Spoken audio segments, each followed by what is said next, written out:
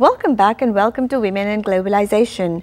This will be hosted by Dr. Satish Misra of the Capital Forum. Today, Dr. Misra's guest is Ms. Rana J. Shaikh. She is Governor's Commissioner, Commission on South Asian American Affairs, where? In the state of Maryland. Let's have a look. Good morning. Welcome to this segment of Women and Globalization of Women's Worldview. We are very fortunate to have with us today Ms. Rana Shaikh. Thank you. And a little bit of intro, and then she is Commissioner in Governor's appointed position on South Asian American Affairs, State of Maryland. And Rana, I see that you have been very progressive. It's not only Commissioner, you are also associated with a bank.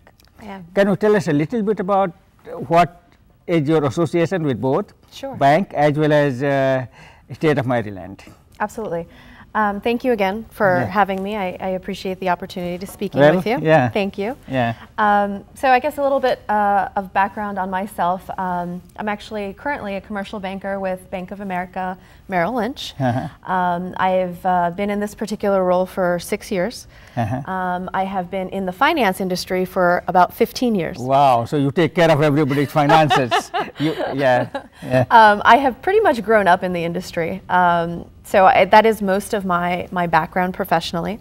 A few years with this banking industry, right? Yes. And that's your educational background also?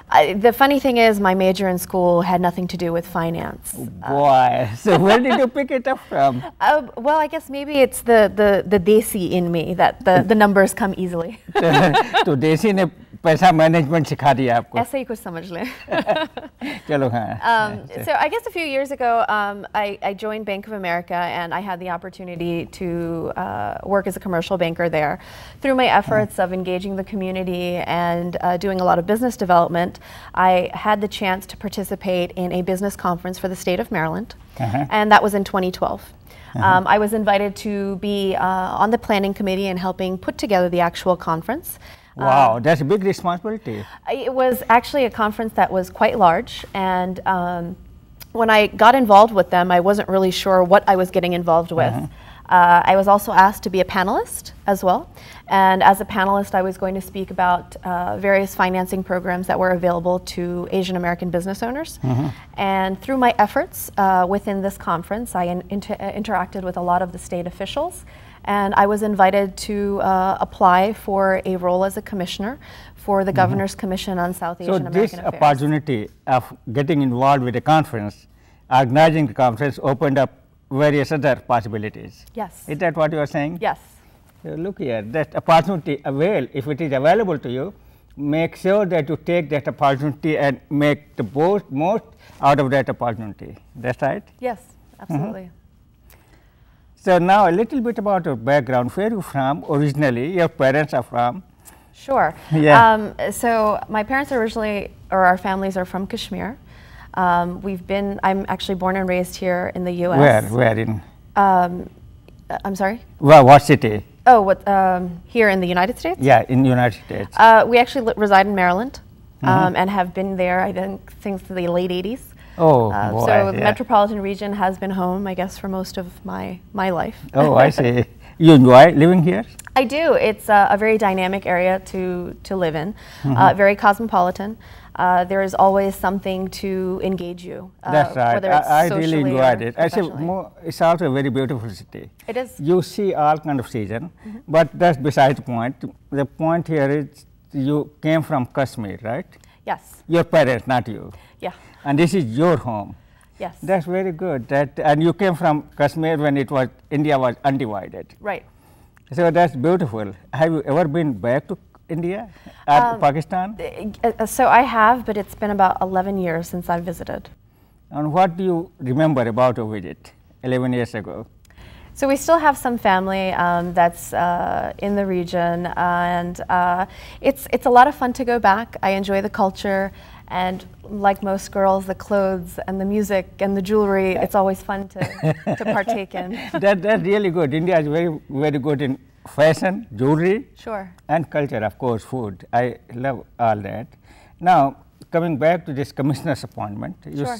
that opportunity you availed, that opened up possibilities, then what happened? So a little bit about what the actual commission does, so you have a little background on that. The commission actually does a lot of, promotes a lot of activities within the South Asian community to encourage and raise concerns at the state level regarding cultural, social, and business interests. And really, we are representatives of the community at the state level, and then we also help the state officials disseminate information within the community that's relative to our community. So you act as an ambassador to the community. Sure, I guess that's a way to put it. That's a way to, and you find out what is happening in the community. If I have a concern as a community member, I just communicate that to you, or anybody out of viewers. Sure. They can communicate that concern to you, and you will make sure that that is communicated to proper authorities within the state of Maryland. Sure. In the governor's office. So if I'm organizing an event, for example, cultural event, and if I invite you and ask you to help me out, can you do that? Absolutely. And what kind of involvement your office would like to get into? Well, that actually depends on the event and what role you're asking for the commissioners to take in that particular event. But when it comes to cultural events or business events, the commissioners are actively involved in the community and promoting those events for various organizations, various individuals, because that is a part of our role. Yeah. So the role is limited to cultural event or some beyond cultural event? Oh no, it definitely beyond cultural events. So within our commission we have various subcommittees, and subcommittees focus on various issues that are of concern to the community. Community development has a lot of the cultural component, a lot of the social component. There is an economic subcommittee which focuses on business interests within the state of Maryland for the South Asian community. There's also a legislative committee where we get to influence various laws and policies that go into effect. And then we have a health and education component as well, because those are issues that are also very important to the South Asian community. What about if I feel that I'm being discriminated at some place or at office level or somewhere, can you help in that also? We can help facilitate in putting you in touch with the proper individuals to help you. So you work as a mediator or a communicator, or what kind of work can you provide? It wouldn't necessarily be a mediator role, because that is not, I can speak That's to my... not your job. Yeah, and it's also not my credentials. That's right, But we could put you in touch with the proper arm of the state that may be able to help those address those issues that may have arose. And sometimes I get messages from like battered women. Okay. And if they are battered, if they feel that they are being unnecessarily penalized for things that they have not done, or they are being kicked out by the society, especially family members, do you help them out too? Sure. That is actually a component that the community development subcommittee deals with as well.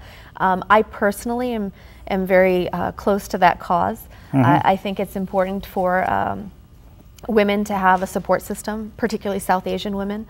The culture sometimes influences how we deal with various situations, and I think it's important to have a network. That's a very important component. Culture influences. Like the culture I come from, family values are very, very important. Sure. And we want those to be preserved in next generation. But over here, individual is very important instead of family values. So I don't know where to find a balance. Sometimes I get, I keep thinking about it, that finding a balance between individual freedom versus family values. Sure. So what do you think about it? So I think that's an interesting question. As I said, I was born and raised here in the U.S. My family is obviously from the subcontinent, and I guess the idea or the notion of family unit versus independent individual, I think is one that you come across here in the U.S. quite a bit. But I am very close to my family. My siblings are... That's the bottom line. Yes. As long as you are close-knit and care about each other. Absolutely. That's what I think part of any culture, whether Eastern culture or Western culture, Hindu culture, Muslim culture, that's the close thing, that feeling about it. And now coming back to globalization, has it impacted your personal life? Yes. especially related to women? Sure. I guess on a larger scale, globalization is everywhere. As simplest things I think to take note is most of the products that we use here in the United States today are not being manufactured here, as well as services that are being rendered abroad as well. And just as an example, if you were to call a helpline, for instance, you're most likely going to get somebody who is sitting in another country. So globalization is everywhere. In regards to women, it is something that is definitely affecting women today, and I think in a positive manner. And one of the things that I would talk about from my personal experience is that in the past, I think gender roles were separated. And when it came to the professional world, I think it was more along the lines of, if you were a female, you weren't going to get paid the same amount of money as a male in the same role. I don't see that happening as much here in the United States as it once was. I think we're moving in the right direction. If you have the skills— Globally, yes. we are moving in the right direction globally. So globalization has opened up opportunities for women to Equal be involved opportunity. in globalized world. Yeah, absolutely. And so one more question, what Sure. motivated to get involved in political process? What you already told me, but Sure. there had to be inborn desire to make a contribution or to do something for the community. What happened? So I'm involved with the community from a business perspective because that is my career path. And I also, just being a South Asian, looking around me, I think it's important for us to take a role up in local communities, meaning the communities as a whole, as well as local government. And it was an interest of mine when I was in school. I was able to pursue it, and I'm kind of back in something I enjoy. That's really good. That's really great.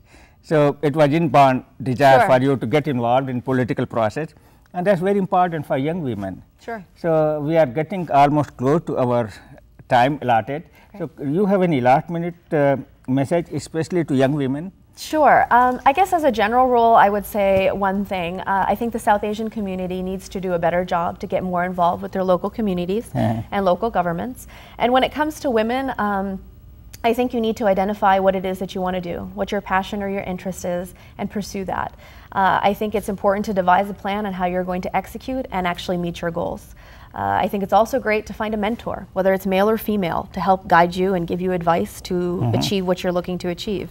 Lastly, don't be afraid to hear no. You're not always going to hear yes, but if you hear no once, you'll be ready for a yes tomorrow. Wow, that's really good. So you are telling our audience that keep focused, Yes. very important. Still interact, be part of the community, Sure. be part of the society, be part of the family, Yes. and respect everyone, and but keep your individual identity. Absolutely. Always, always you do whatever you think is best for you. Yeah. Thank you very much. Thank you. I really Appreciate it. Thank appreciate you. your coming here.